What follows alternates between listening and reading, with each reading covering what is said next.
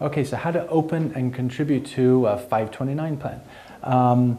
First thing to do when you're opening a 529 plan is to do the full research and make sure that you've looked at all the different 529 plans that are available, and there are a lot. You want to make sure that they also cover the institution that you intend on using for the education. And when you're doing your contributions to the 529 plan, you also want to make sure that you're not putting in too much money. This is often the case when you have multiple family members. You maybe have parents and grandparents that are all independently making deposits. If you contribute too much money, there will be penalties involved. So you want to make sure that you don't do that, and that everybody's in communication with each other, and there is maybe a one-point person who is tracking the contributions to the account.